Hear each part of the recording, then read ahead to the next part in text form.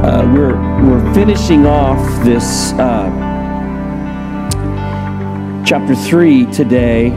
Chapter 4, between chapter 3 and chapter 4, there's a distinct difference in tone.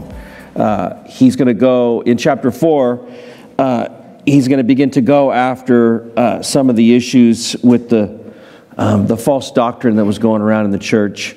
But we're wrapping up today the instructions for the church, for the functioning of the church.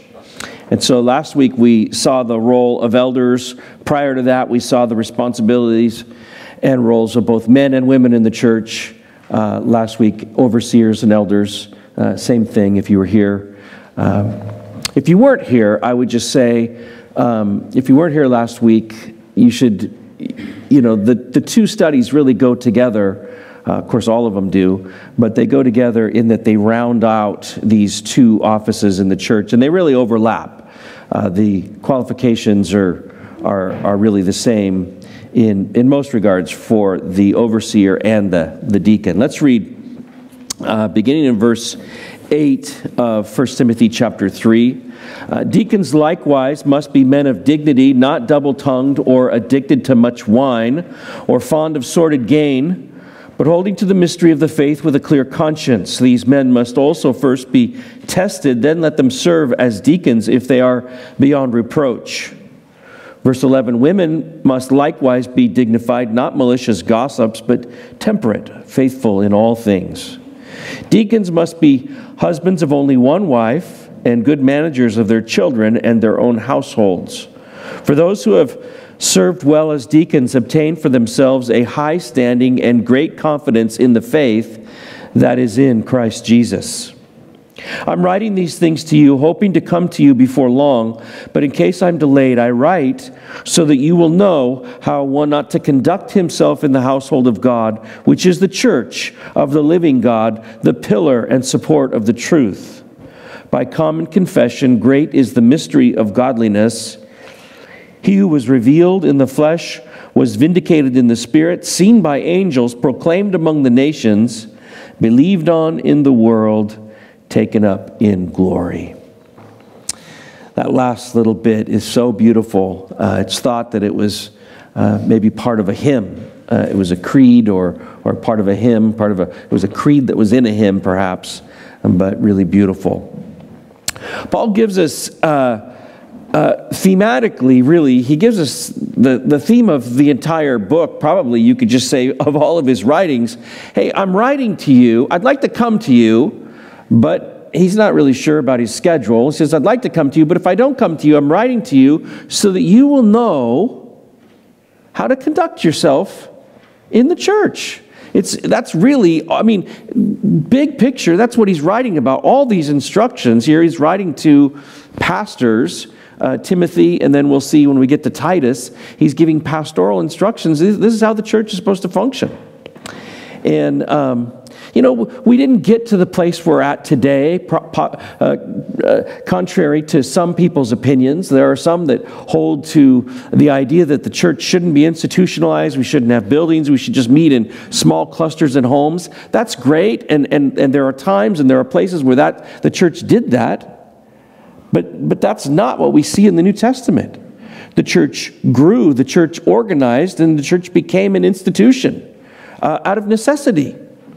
And he's really affirming that by giving us these different offices in the church. It's not just this kind of super organic thing that, a couple people just get together here and there, although it can be and is in some places. So he introduces us now.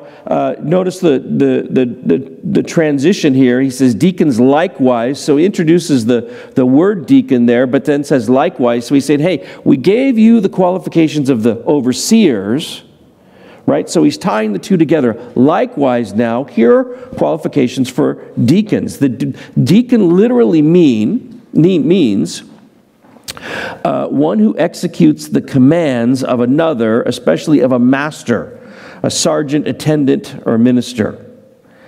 So that's kind of just the working definition. It's someone who does what they're asked to do. A deacon is a servant. I want you to turn to Mark chapter 6. We've got a beautiful picture of the need for and the working out of being a deacon in Mark chapter 6. Because my head's been in a fog, it's like I'm telling you to turn to Mark chapter 6, and it's like, is that the right place? Yeah, okay.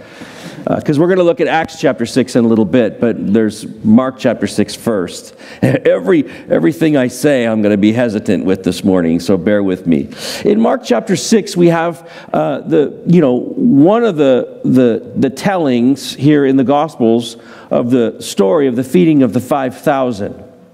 It's a beautiful story that most of us are familiar with. We're just going to pick up in verse 34 and then read through the end of this section 43. When Jesus went ashore, he saw a large crowd, and he felt compassion for them because they were like sheep without a shepherd, and he began to teach them many things.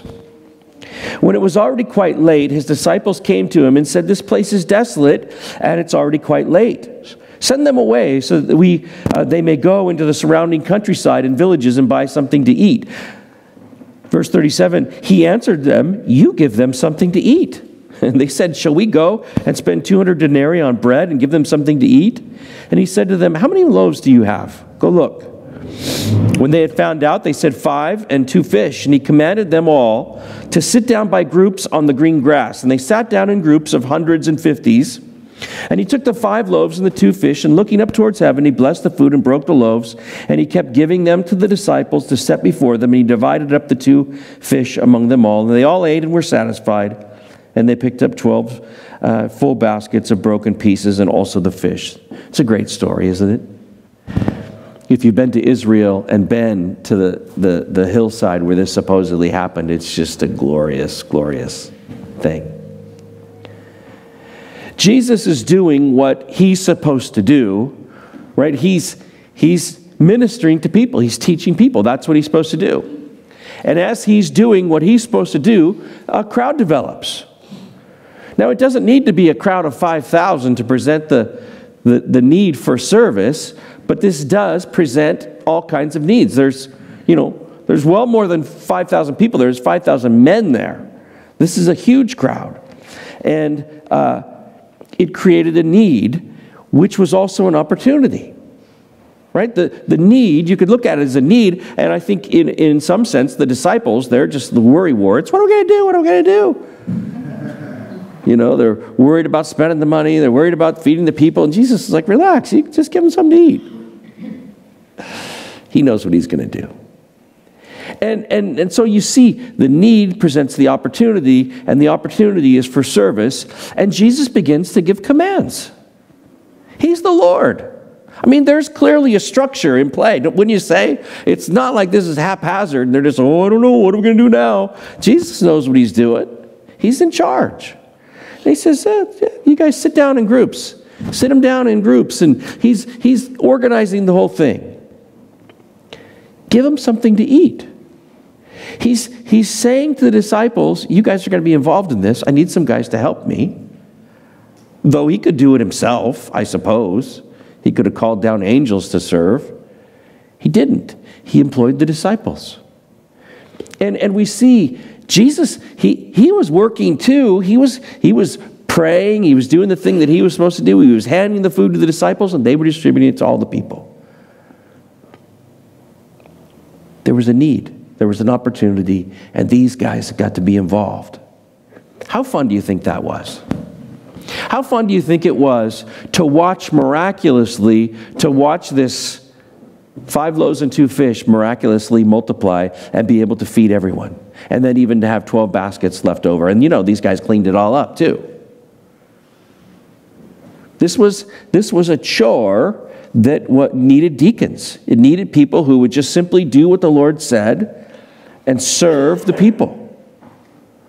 That's exactly what we see here, and it's just a beautiful story. And I think they were there, and they were capable of doing the thing that he asked them to do, and they ended up getting to work alongside Jesus and witness this incredible miracle. he was doing what he was supposed to do. There are those whose task it is, that was maybe in the early church here, whose task it was to teach the Word, to study the Word and to teach the Word. But then there's a demand for practical ministry. There's the teaching ministry. We talked about that. That belongs to the pastors and those who would be overseers in the church. As the church developed, there was more and more opportunity for people to be involved serving. I want you to turn to Acts chapter 6 now. So now we get to see Acts chapter 6, which is commonly where guys turn for the discussion of deacons and how the ministry developed and what it looked like and what the need was. As the church grew, just like in the story with Jesus' ministry, as the crowds grew, the need for practical ministry arose. And then later, as the church developed, there became, all kinds of needs. And so we see in Acts chapter 6, 1 through 7, read along with me here. At this time, while the disciples were increasing in number, a complaint arose on the part of the Hellenistic Jews against the native Hebrews because their widows were being overlooked in the daily serving of food. So the 12 summoned the congregation of the disciples and said, "It's not desirable for us to neglect the word of God in order to serve tables. Therefore, brethren, select from among you 7 men of good reputation, full of the Spirit and of wisdom, whom we may put in charge of this task. But we will devote ourselves to prayer and to the ministry of the word." The statement found approval with the whole congregation, and they chose Stephen, a man full of faith and of the Holy Spirit, and Philip, Prochorus, Nicanor, Timon, Parmenas, and Nicholas, a proselyte from Antioch. And these they brought before the apostles, and after praying, they laid their hands on them, and the word of God kept spreading, and the number of the disciples continued to increase greatly in Jerusalem, and a great many of the priests were becoming obedient to the faith. You see that the whole thing was growing, the whole thing was expanding. This is the early days. Everything was new. Everything was fresh. And they were trying to take care of the needy. They were needy. There were poor people. There were widows. And as that work was increasing, there was thousands of people at this point. And this whole thing was without any organization. And so there was an argument. It's like, hey, our widows aren't getting served. What's the deal? There's not enough workers. There's greater need than there is workers. What are we going to do about it? And of course, they came to the leaders, the disciples, the apostles at this point. These guys they found themselves in leadership positions, not even knowing what they were doing. What do we do about this? So they got together and they said, okay, we want to be able to continue doing what we're doing and studying the Word of God, trying to discern what this thing is that we've laid our hands to. We need to be able to continue to do that and to pray and to seek the Lord for direction. Let us do that. Let's raise up some other guys to do this practical work. It was very, very necessary, and it worked. And they named these individuals. They laid hands on them. Of course, there were some qualifications that they listed out there. They named the first official deacons. The office of deacon.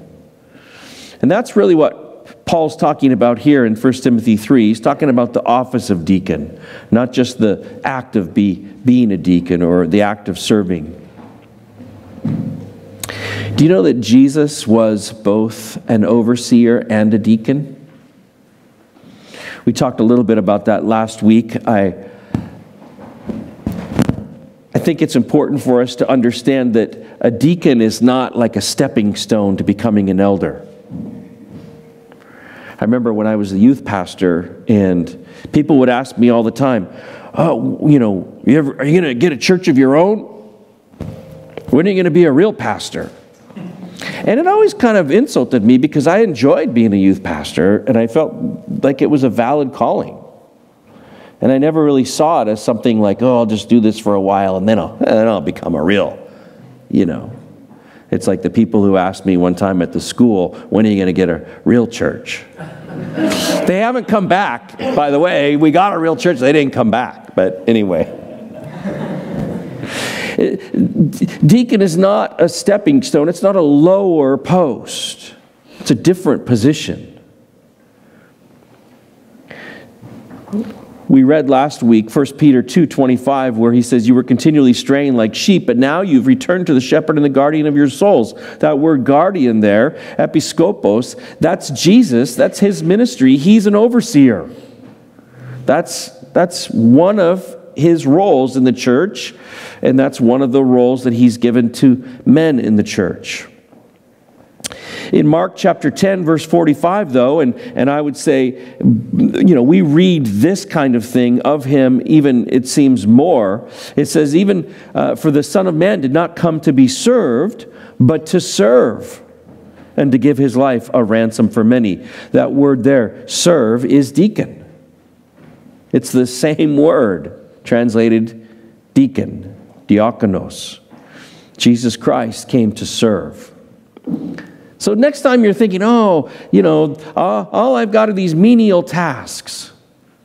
The Lord was not too good for menial tasks. In Philippians chapter 2, Paul writes about how he emptied himself and became a bondservant. Jesus Christ took upon himself in his humanity the form of a bondservant.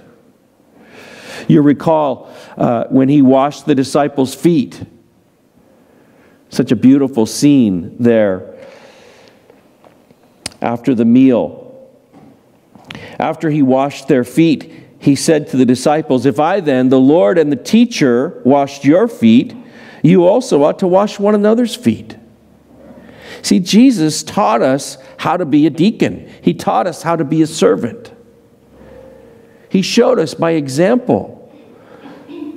And he made it really clear. This is what you ought to do. This is what you ought to be. I believe, personally, I believe everyone in the church should be a deacon. In the sense of just general service, everyone in the church should serve. Not necessarily holding an office of deacon, but everyone should serve. There's a story told, you've probably heard it. It's the story of 4 people named everybody, somebody, anybody, and nobody. Yeah, some of you have heard this.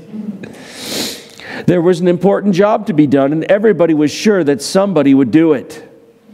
Anybody could have done it, but nobody did it. Somebody got angry about that because it was everybody's job. Everybody thought anybody could do it, but nobody realized that everybody wouldn't do it. It ended up that everybody blamed somebody when nobody did what anybody could have. Is that true or what? It's true. There's all kinds of work to do. There's all kinds of work to be done in this thing that we call the body of Christ.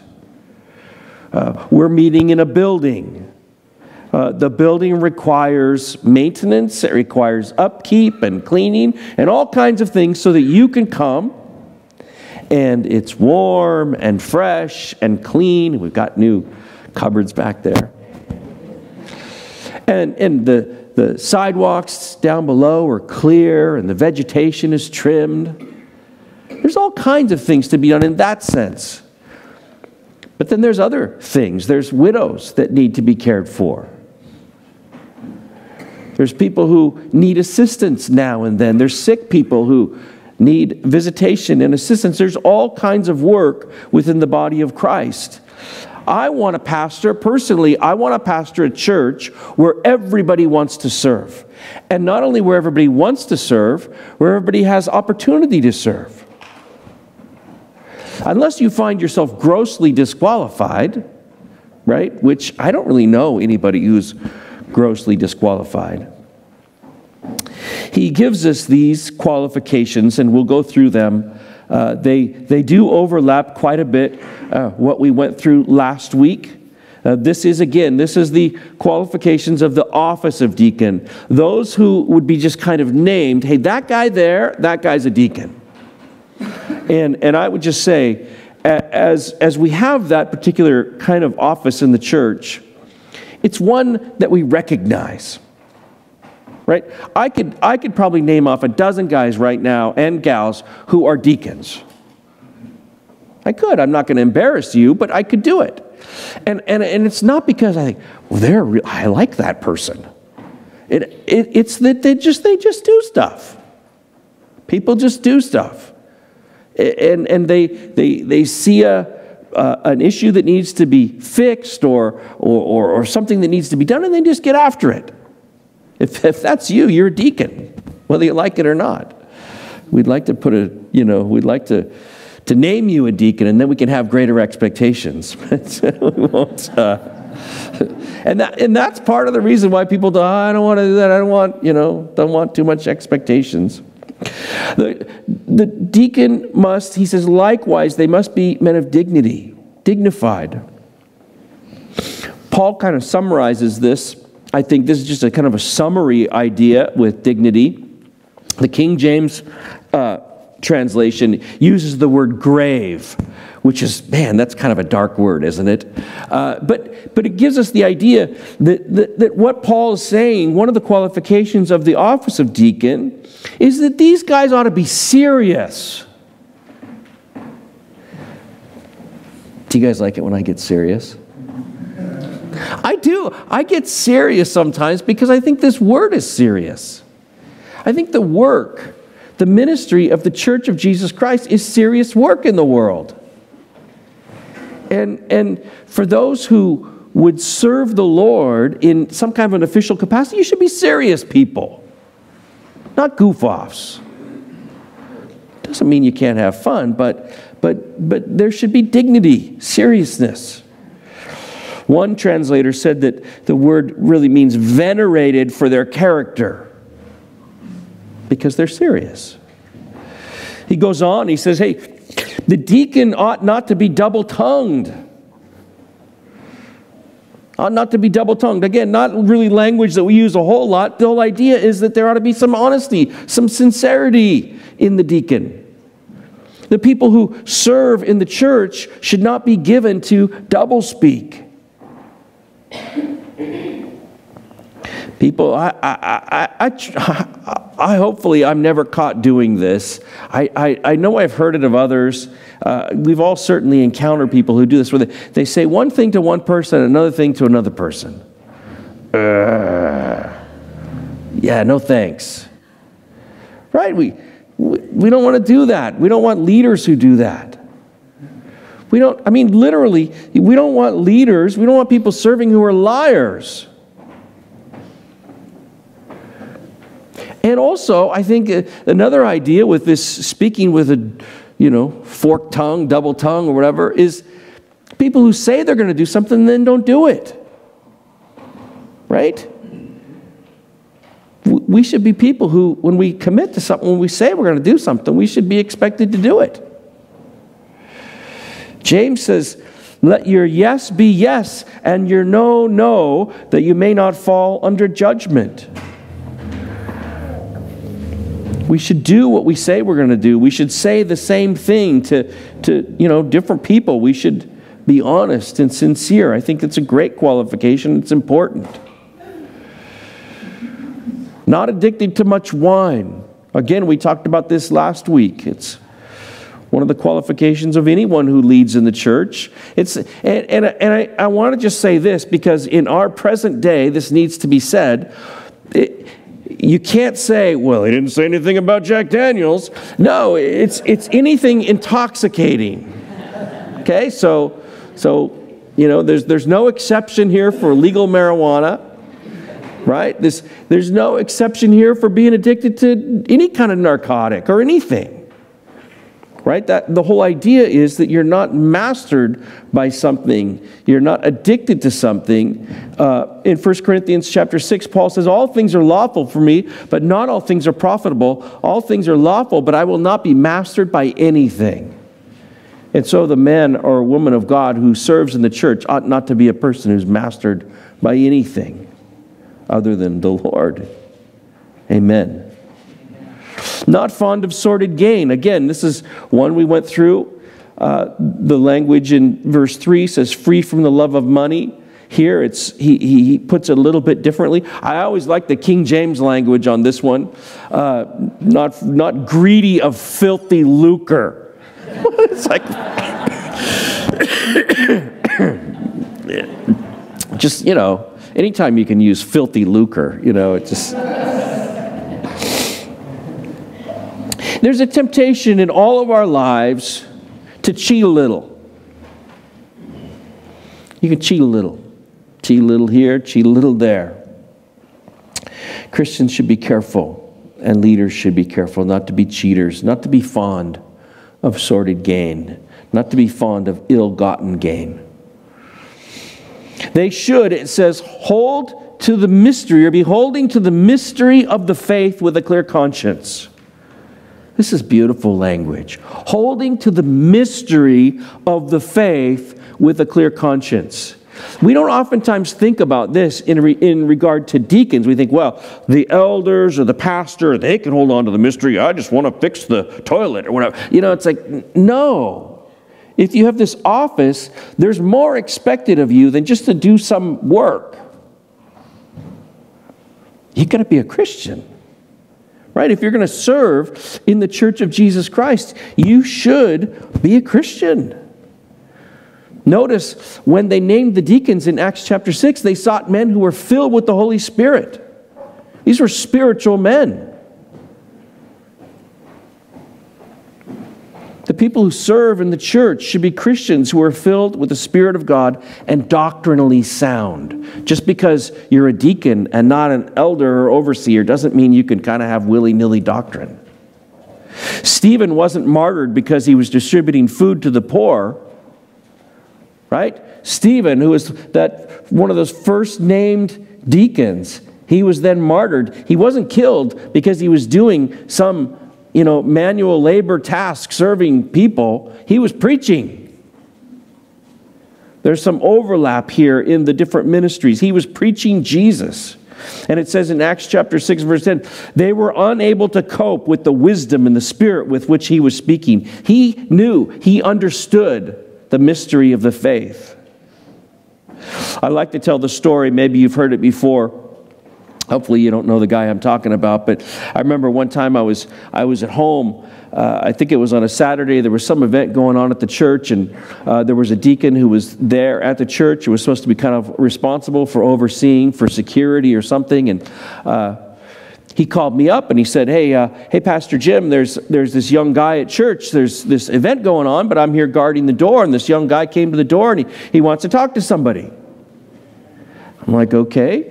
He says, yeah, he seems kind of disturbed. I'm like, okay. Talk to him.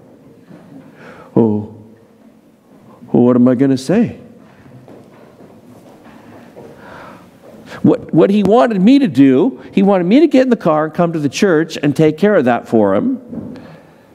And I just said, dude, you're there. Minister to him. Talk to him. Pray for him. Tell him about Jesus. Right? That's what I would just come. I would listen to the guy, and I'd look for an opportunity to give him Jesus. We're not going to, on a Saturday afternoon, we're not going to fix all the problems in his life, but he might need to be saved. And this guy, on the other end of the phone, I just could see the blank stare as he just kind of had to process, like, what, you want me to say something? Yes, Christian brother. That's a reasonable expectation of any Christian.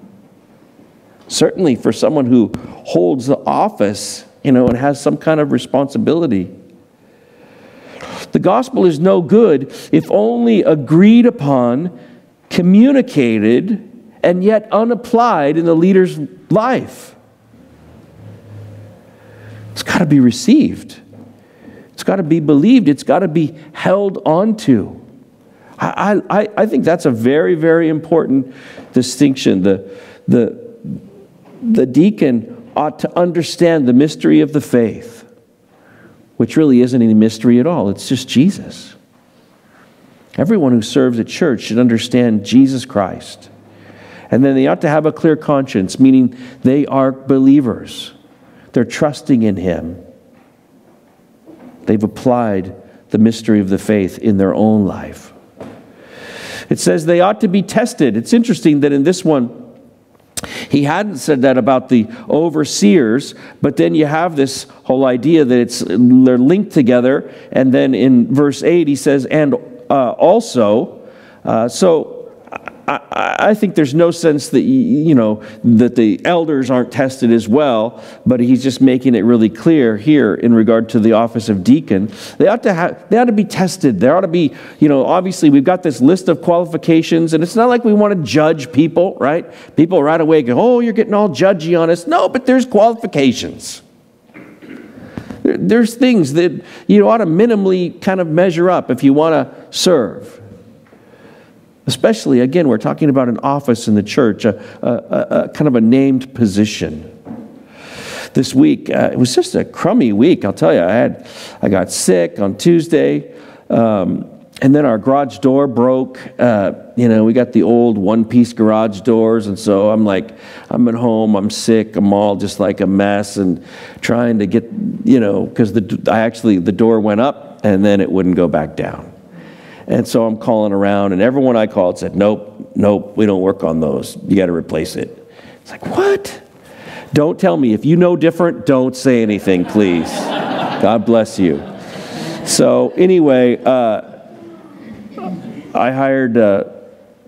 got 2 bids. I had a couple of different contractors come out this week and give me bids on the garage door, and we're going to get wonderful new garage doors. I'm so excited. But when the guys rolled in, there was 2 different companies. One responded, boom, just like that, I'll be there today. Oh, okay, I like that. The other guy, I can come on Thursday. Okay. One guy had a really nice, clean truck. I mean, it was a nice construction, truck, but it was clean and organized looking. He was well kept, just looked sharp, and, just had everything down. Here's your catalog, The other guy, he kind of rolled out of his truck, and he looked at it, and, he didn't have a catalog for me. And do you understand what I'm telling you, what I'm explaining to you? I'm testing these guys because I'm about to give them a bunch of money. And I'm looking at them and everything about them. Not because I'm expecting that there's going to be 2 different products necessarily. I'm assuming both of these guys are going to do a good job. And I'm looking at the bottom line as well, right? But I'm trying to figure out, who do I want to give my money to? The guy who I think has kind of got it together, or the guy that I think he might show up on time, right? And it just so happened that the guy who had it all together also had a better price, so I'm going with him. I'll let you know how it goes. But my point is, they were both tested, and they knew they were being I would assume you're going out to bid a job. It's a job interview. You're going to, I'm the consumer. I'm making a decision who I'm giving my money to. Why wouldn't we do that in the Church of Jesus Christ? Not in the sense of judgment. It's I'm not judging these guys in the sense of loser. It's not like that. But it's like there's a responsibility. They're trying. They want the job. In the church, we ought to have some standards, and I think that's Paul's point. As the church grows and as the church functions, the institution of the church, there ought to be some standards, and there's spiritual standards. Not just anyone can come in and take over or lead. And it shouldn't be that way. Who wants that? I mean, it should at least be, we should scrutinize as much as we would a guy who's putting in the garage door. We should be careful whom we allow to lead the Church of Jesus Christ. Now, he talks about women. Gals, you'll love this. I love it, actually.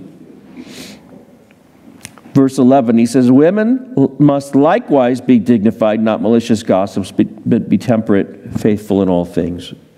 The role of women here, it's debated. There are good scholars divided on this because the word translated women could be translated wives. It's the same word, and in depending on the context, it's translated wife or wives or women, but it is the same word. And some say, well, no, he's talking about the deacons' wives. The deacons' wives need to be, otherwise he's disqualified. I don't believe that's what he's talking about, and I think there's quite a few reasons why. Notice the word likewise that's there again. So he's used that word a couple times now. So he's talking about when he transitioned from the overseers to the deacons, he's used the word likewise, saying, hey, here's qualifications for those guys. Now, likewise, the deacons have qualifications. And now he uses the word again, likewise, the women. So that's just one of the reasons. But then we've got the bulk of the New Testament and Paul's writings where he's constantly talking about women serving in the church. Look at Romans chapter 16, verses 1 and 2. This language, I think, of all of his language is so clear and so strong. He says, I commend to you, writing to the church here, I commend to you our sister Phoebe, who is a servant of the church which is in Cenchrea. The language is very, very clear. He's not saying, hey, I want to commend to you, I want you guys to receive this gal, Phoebe, she's a great worker. No, he calls her a servant of the church which is at Cenchrea. He says, receive her in the Lord in a manner worthy of the saints, that you help her in whatever matter she may have need of you. For she herself also has been a helper of many, and of myself as well. Sound like a deacon to you? Phoebe sounds like a deacon to me. And that's the words. No, actually the word's not used, but she's a servant of the church. So I believe he's talking about deaconesses. He's talking about women who serve in the official capacity as deacons. They're not the ones teaching, they're not exercising authority, but they can hold the office of deacon. And it's not like that's a minority opinion. I don't know what the percentage is, but I think there's the bulk of teachers that I know see it that way. So there you go. Women are qualified to be deacons for sure. And the truth is, again, if you look at Paul's writings, he's constantly talking about women who opened up their home, women who did this and that. And the truth is, that's who gets the work done. I mean, a lot of the work of the church gets done by women. Just go look at the roles of who's teaching Sunday school. Although we got a pretty good crew of men who teach Sunday school. But Anna, our administrator, though she's paid, she's staff. She's only staff because she's first a deacon. I mean, she's a hard worker, and she makes me look good in a lot of ways. So my wife is a deaconess. She serves. She makes me look good most of the time. Yeah. Anyway. They got to be dignified. So there's this is just a general idea that if a woman is a deacon, they ought to be dignified, just like the guys got to be dignified. They shouldn't be gossips. Again, he's not saying, oh, now the men, they can be gossips, but the women. And I don't want to make any sexist statements here, but he does kind of tag the malicious gossips with the women for some reason. I don't know. I'm not qualified to make any comments on that. Just leaders, leaders out of necessity, we know things. Right? Leaders know things. Especially when it comes to discipline in the church and issues in the church, we know things. We know what's going on in people's lives sometimes. We have to. And we should. But we shouldn't gossip about it. And Even, he says not even just gossips, malicious gossips. It's really important that any leaders in the church, we have to be careful with the things that we know, to be tight-lipped and to just, just keep things to ourselves. They need to be temperate. We talked about that last week. It's just the idea of sober-minded, so sober in their thinking. I love this one, and I think this is so important. If you're going to serve in the church, you need to be faithful in all things. Faithful in all things. What things? All things. Faithful. This can't be stressed enough. If you're on the schedule, you should show up. Don't you think? Over the years, I've seen this so many times where people blow off some service at church like it's not important. And they treat it, and can treat it, way differently than they would in a job. Like if you've got a job, you don't just not show up, do you? You don't have a job for very long if you do that. Because you don't do that. And if you've got a job and you're responsible to a job, you don't call in, you don't call out all the time just because you want to goof off, right? Or you're not going to have that job for very long. But for some reason, sometimes we see people who have committed to serve at church, and they feel like that's an easy thing to blow off. And I just scratch my head, because you realize serving at church, you're serving God. And this is serious. Even if it's the nursery, it's an important aspect to what we do, to the functioning of the body of Christ. You should be faithful in all things. I think it's important. I'm glad that he mentioned it. He talks about, again, be the husband of only one wife and good manager of your children and your households. He talked about these things with the elders. I want to talk about this in a little bit different way, because I think it needs to be said. Serving at church, and when we're talking about the office of a deacon, you're talking about something that maybe someone's required to kind of regularly serve, right? Like on a schedule. It's hard to do. Our lives are busy, right? Most people's lives, living in America, we're busy. We have busy lives. We have busy families. We have, work life and family life.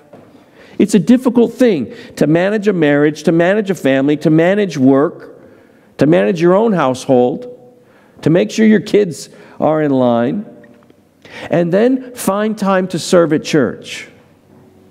I think if it was an easy thing, we'd have more people signing up to serve. But it's a difficult thing. It's the very definition of management, right? In order to do all those things, and in order to do all those things well, you've got to be able to manage time. When it comes to the management of time, I think it's a lot like the management of money. Two things that we often find that we have precious little of: time and money, right? Well, the Lord, He has so much to say about managing our own wealth, managing our own money. In Proverbs chapter 3, verse 9 and 10, it says, "Honor the Lord from your wealth and from the first of all your produce, so your barns will be filled with plenty and your vats will overflow with new wine." If you are a generous person, if you're a person who's learned to give, you've learned the spiritual principle that God gives us in His Word. And that is that He requires, really, that we trust Him by faith. It doesn't make sense. Like if you pencil out your finances and go, I want to take this big chunk right off the top, 10% right off the top, I'm going to give that to the Lord. That never makes sense. unless you're thinking spiritually and applying what the Word of God says. And what the Word of God says is do this, and you know what? You're going to be blessed. It says it over and over and over in 100 different ways. And I found it to be true. The same principle applies to time.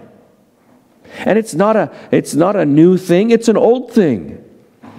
Remember what the Lord said of the Sabbath day. Exodus 20, verses 8 through 11. Remember the Sabbath day, keep it holy. God's command to the nation. 6 days you shall labor and do all your work, but the seventh day is the Sabbath of the Lord your God. In it you shall not do any work. You or your son or your daughter, your male or your female servant or your cattle or your sojourner stays with you. For 6 days the Lord made the heavens and the earth, the sea and all that's in them, and rested on the seventh day. Therefore the Lord blessed the Sabbath day and made it holy. Holy, holy, holy. He uses that language. It means it's consecrated. It's set apart for one particular thing. He says one of the days of the week you should set aside and not work, not labor, not make money, not go get overtime. Hang out with your family, relax, rest, watch a little football maybe. Sorry, ladies. No, just go to church, worship the Lord, spend time with your family. You need to do this. This is a command that God gave to the people. Now, it doesn't make any sense. To us Westerners, us capitalists, us, and especially you guys who are achievers, it's like, I'm not going to waste a whole day doing nothing. I can get some stuff done. And so we take that overtime shift when we don't necessarily need to. Or we just work. Instead of hanging out with our kids, we work. And the whole while, the Lord is saying, you know what, do you trust me? Do you trust me with your time? It's my time, by the way. I am the Lord. And I've given you an example to follow. He gave us the example to follow. He rested. Time resting, time with family, time going to church is not time wasted. It's faith exercised. Now, here's the application for this. With your money, God says, trust me. Does it make sense? No, it doesn't make sense. It's not going to make sense to your accountant. You need to trust me. It's a thing of faith. With the days of the week, he says, you need to trust me. Does it make sense? No, it makes much more sense to work on that seventh day, and you get way more done. It works the same way, though, on a daily basis. You get up in the morning and you just rush into the day. Right? You rush into the day and your day is filled with activity. Your day is filled with busyness. And oftentimes you're busy from the day or from the moment you wake up until the moment you go to sleep. And I would just propose to you that there goes a deacon right there. A couple of deacons at work. 3 deacons working right now. If you would trust the Lord with your day, in the same way in these other areas, if you would trust the Lord, give Him the first of your day. Spend time with the Lord in the first of the day. He will multiply your energy the rest of the day. I believe that with all my heart. God blesses obedience. God blesses when we trust Him with what He's given us. And so this whole idea of, well, I don't have time to serve. No, you don't have time to serve because you're not trusting the Lord with the time that He's given you. But if you would take time every day, just like we take time on Sunday or, whatever your Sabbath rest might be, take time every day. If you don't have time in the morning, you need to go to bed earlier and get up a little bit earlier. Right? And we all know, hopefully we all know, I certainly know, there's a big difference between the day that I sleep in, right? And I don't get up and spend that time with the Lord before the day gets busy, and those precious days when I get up early. and I have my time with the Lord alone, and I get ready for the day, my day is better. And I would just say, my day's more profitable. Does that make sense? So what I'm giving you is this whole idea of managing marriage, managing family life, managing all the practical things that you have in your day. You'll have more time if you give the Lord the first part. He says those who are or do hold this office, he says, having served well as deacons, they obtain for themselves a high standing and great confidence in faith that is in Christ Jesus. This high standing, I think, sometimes can be taken as kind of a thing maybe of ego, where it's like, oh, I'm somebody, I've got, a special title, I've got a name badge or something at church. No. It literally means they're just standing in a good place. When you serve the Lord, you're standing in a good place. It's a good place to be. It's a good thing to do. We were eating lunch. It was quite a few years ago, but this is kind of a classic story in our family. I think it was a Sunday after church, and we were out eating lunch, and the guy, people chat with you. Oh, how's your day going? And it's like, and I just happened to mention, well, I just got done at work. And the guy, he was an Asian fellow, and he says, oh, you work for Jesus. I just had never heard anyone put it that way. And it was like, yeah, that's right. I do. And I think, in general, it's like when you serve at church, you're working for Jesus. It's a great place to stand. It's a high honor. And remember, this work that we're involved in regard to the functioning of the church, that's really what he's talking about. There's this backdrop to the whole thing. Look back at chapter 2, verse 4. God, he says, this is the mission of Christ. He desires men to be saved and to come to the knowledge of the truth. That's what we're doing. That's the purpose, and that's God's purpose, and that's what he's doing through the functioning of the church. People are getting trained, people are getting taught, people are having an opportunity to serve and to grow. It's a wonderful thing. When we go back into Acts chapter 6, 7, and 8, and we examine the early church deacons, they signed up, they were qualified, they were signed up. Hey, we need some help serving these people. Can you do that? Yeah, absolutely. Stephen gets named the deacon in Acts chapter 6. He preaches the gospel in Acts chapter 7, and then he's killed. He's martyred for that work. He's standing in a good place. It might seem like a terrible, tragic thing, but we all know the story. There was the man Saul was witnessing the whole thing, and it had an impact on his life. It kind of changed everything. What an honor it was for Stephen. He was working for Jesus. As the story goes on, one of the other deacons that was mentioned was Philip. Philip was there. He was qualified. He was named. He was given this task to do. After the martyring of Stephen, after Stephen was killed there publicly, the church was scattered. And it says in Acts chapter 8, verse 4 and 5, those who had been scattered went about preaching the word. Philip went down to the city of Samaria and began proclaiming Christ to them. He had a good standing and he had confidence. It's a good work that these guys were called to do, and God used them for his own glory. Now in verse 15, Paul again gives us this overall purpose. I write so that you will know how one ought to conduct himself in the household of God, which is the church of the living God, the pillar and the support of the truth. He wants us to know how to conduct ourselves in this thing that we call church. I want to take this a little bit backwards. He calls it the pillar and support of the truth. How did we get here? He's talking about overseers of the church. Now he's talking about deacons, those who serve practically in the church.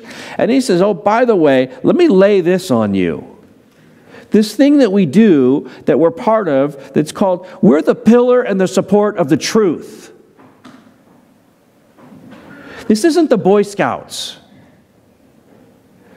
This isn't the Fraternal Order of Eagles. I'm not trying to disparage any other groups, right? But this isn't just some fellowship of people who come together and rah-rah each other. We're the pillar and support of the truth. What is that? Truth is the foundation of the church, and the church is the foundation of the truth. We hold on to the truth.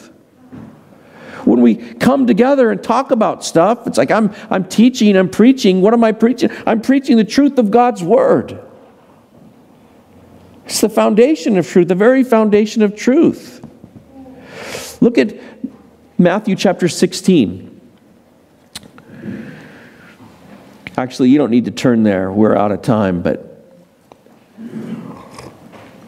you know the story in Matthew chapter 16. Jesus asks the disciples, who do you say that the Son of Man is? Or who do people say? And then he makes it more personal. What do you say?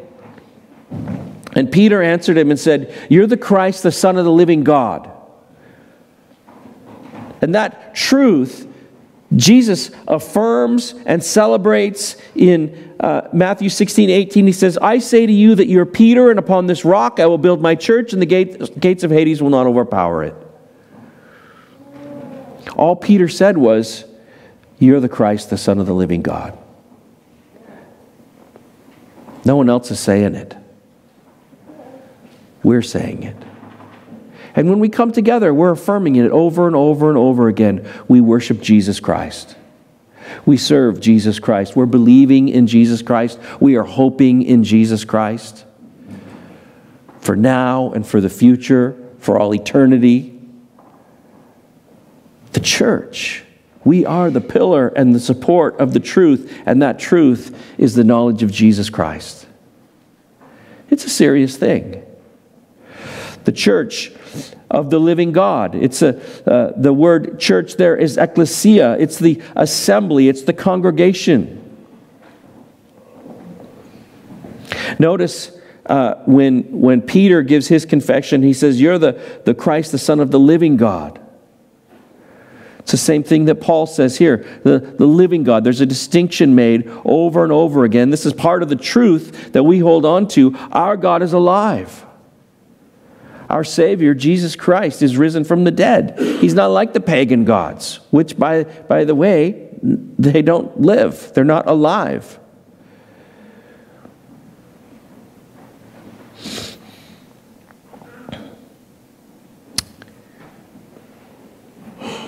We're of the household of God, the church of the living God, the pillar and the support of the truth.